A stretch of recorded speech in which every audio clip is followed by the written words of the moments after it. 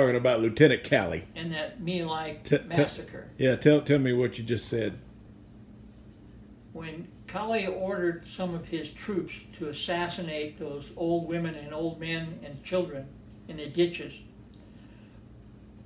to his credit, one of the enlisted men, Afro-American, was so upset with it and wouldn't follow orders, he shot himself in his own foot so he wouldn't have to commit murder against these things.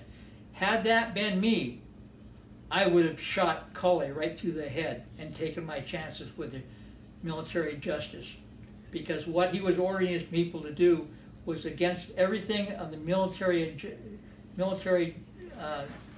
code of justice in the U.S. services is against. And what Calley did was totally against everything the service stands for. He violated. He should have been executed for murder, because that's what Calley did. Committed murder against the military justice system. And that guy that shot himself in the foot knew that, but rather than disobeying the order and under threat of duress, otherwise Calley probably would have shot him if he hadn't shot these people.